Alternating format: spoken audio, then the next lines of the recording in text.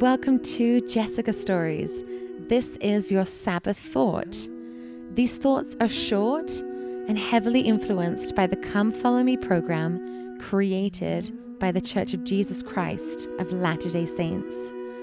My hope is that these short messages will prepare your mind and heart for tomorrow's Sabbath worship. Hello, beautiful friends. Today we are in Alma chapter 32. This is a very popular chapter of scripture, and it's for good reason because it's filled with so many nuggets of awesomeness, and I wanted to share one that I hadn't picked up before.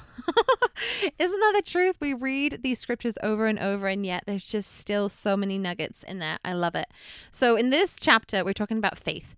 Alma is teaching us the principles of faith and what faith is and what it is not, and how faith can bless us, and how we can grow and develop more faith. And he relates faith to being like a seed. And if you plant a seed and nourish it, it's going to grow, right? But if you just leave it there, it's not. It's not going to take root. It's not going to grow and then produce fruit. But it needs this nourishment. And then he goes to talk in 35 about my favorite topic. And if you are new here, my favorite topic is light. I love talking about light.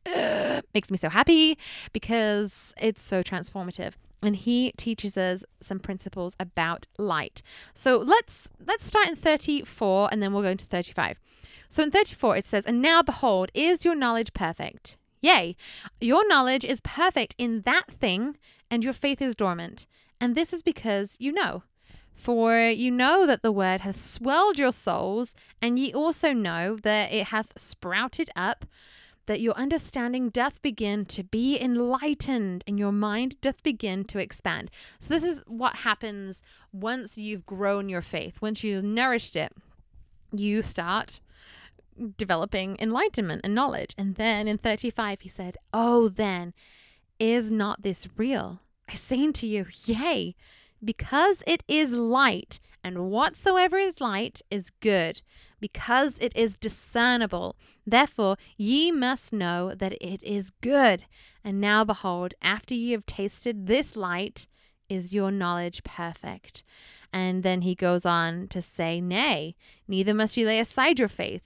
For ye have only exercised your faith to plant the seed, that ye might try the experiment to know if the seed was good." And then he goes on to say, "Nourish it with great care."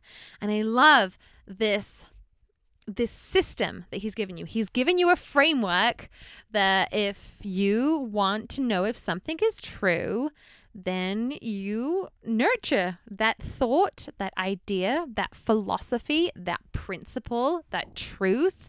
You nourish it. And as you nourish it, if it swells within you, if it adds enlightenment to you and expands your mind, you can know that it is good, that it is right, because it's adding light to your life. And what do we learn in Genesis? That God is light. If light is coming into your life, you are receiving God. He is there with you because he is light and he made light. And that light will help you discern what else is true. And so in the grand scheme of developing a testimony of Jesus Christ and his gospel, it is essential for us to nourish our faith so that we may receive the light. And it is through the light we have the power to discern greater truths. And that is one of my favorite things. And I love that I discovered it because I have never recognized this before in this chapter. I hope that you discover something new as you read this week. Jesus said, "Come follow me, take my yoke upon you. You can rest from your labors if you let me walk with you. Come follow, come follow, come follow me today. I will lead you and guide you if you follow me